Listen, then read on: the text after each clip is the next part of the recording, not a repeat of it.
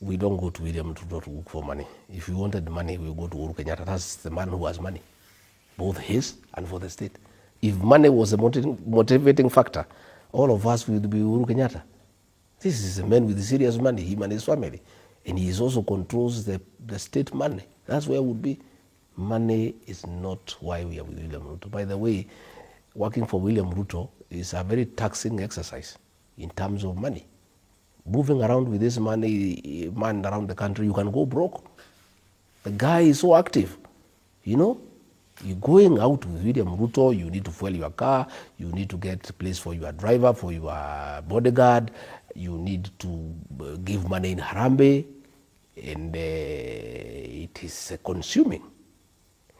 We like William Ruto because he has respect for elected leaders. He has time for elected leaders. He has respect for their thoughts. He takes value in what I think, and he allows me to say what I think. He is also a very truthful man. If you agree something, he honors. You know, like that we like. You know, somebody, if you agree, you know, and you know it is done. I cannot say that about other people. You know, if William Ruto tells you, I'll come to Karatina on Saturday at 10, he'll be there. If he comes and say, I'll look for 2 million shillings for this, you know, Karatina market, come and pick it on Monday, it's available. You know, that we like. And also, you know, human beings, my friend, you know, they like being affirmed. This is a guy also who affirms us. And he has respect for us. And he shows we are important people. And he values our contribution. And he gives us that recognition. And above all, for we from the mountain, we'll be forever indebted to Dr. William Ruto for mentoring us.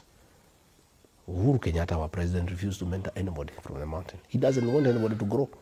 In fact, anybody who tries to bring out your head, he hammers you to stay down, you know. But William Ruto has mentored people like Dede Nyoro. Dede Nyoro is in his early 30s. Today he is a national leader. William Ruto has given him an opportunity to grow. Kimani Ichung'wa, Susan Kehika, Professor Kithure Kindiki, Rigathi Gachagua.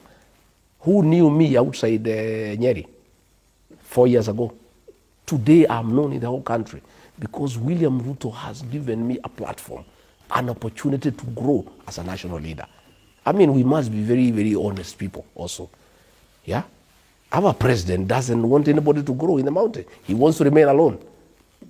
And that is why he doesn't want anybody to come here, because he wants to continue being the leader of the mountain.